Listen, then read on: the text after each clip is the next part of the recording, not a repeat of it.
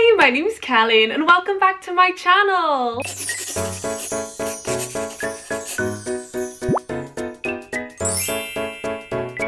So today, I'm going to be trying to make a giant Minecraft flower. I've actually made 2 of these over on TikTok already. Here is one of them. I love it so much. So yeah, if you want to see me making this and the other one over on TikTok, just go check them out. I'll put the link down in the description box below. But today I thought it'd be really fun to do another one and I'd show you like the whole process, and I just thought it would be really fun. I'm going to be using these little wooden cubes. These are 2 centimeter cubes. You can get them on Amazon and eBay. They are my everyday.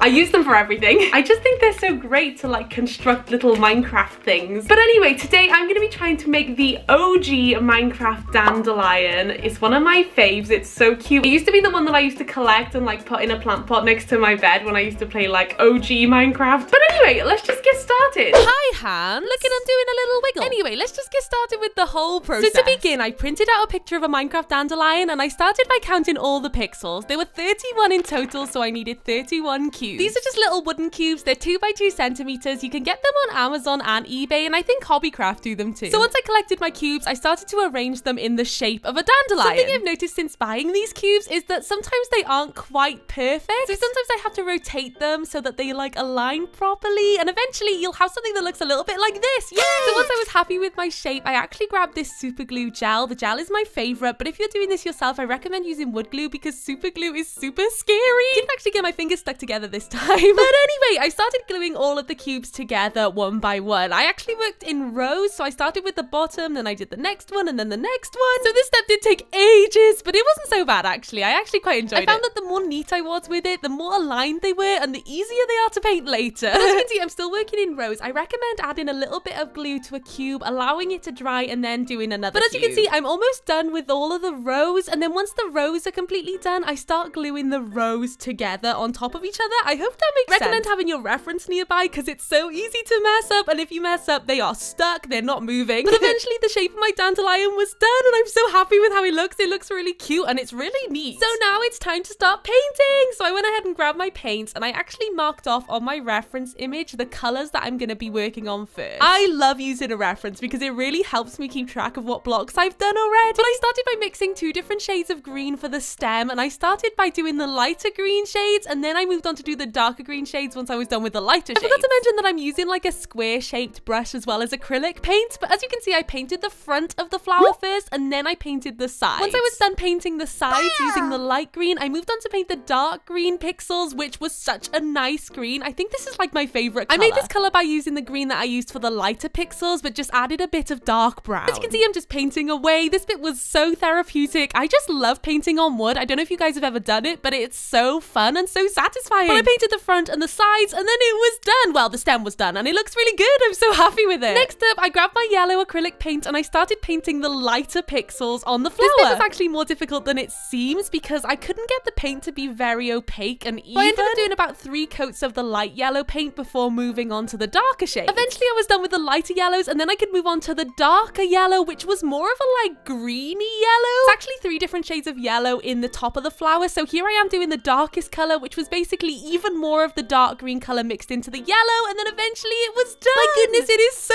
cute. Look at it. I love it so much. I honestly just want to make more and more of these. They are adorable. Here it is. I am so happy with it. I think this might be my favorite one so far. It was really difficult to get like the vibrancy on the yellows. Maybe next time I'll like color the block white beforehand, but I'm so happy with it. I think it's so adorable. This was only about a 2-hour project, which I don't think is too bad. This is one of the smaller flowers, so I didn't use as many cubes, but I'm just so happy with it. I loved making this, and I hope you guys were able to like see what tools I used and how I did it okay in the video. It didn't take very long to film, so I feel like it might be quite a short video, so sorry if I've missed something. But yeah, that's pretty much it for today. I hope you guys enjoyed the video. I'm just so happy with them. I think they're so adorable and I just want to make more and more. Let me know down in the comments below if you want to see me do like another Minecraft thing to put up on my wall. Maybe like a record disc or a cookie or something like that. I'm almost out of cubes, so I'm gonna have to order some more. But that's pretty much it for today's video. I hope you guys enjoyed and you liked seeing me create these little Minecraft things because I loved making them. If you guys are new here, it would mean the world if you like and subscribe because it just really helps me out. You can also check out all my other social media channels down in the description box below. You can check out my Instagram, my Snapchat, my Twitter, and my TikTok, as well as my Twitch. As I mentioned at the beginning of the video, the poppy and the tulip that I made, I did over on TikTok. So I'll link those down in the description box below so you can watch them too. But thank you so much for watching, and I'll see you all next Friday at 5. Bye!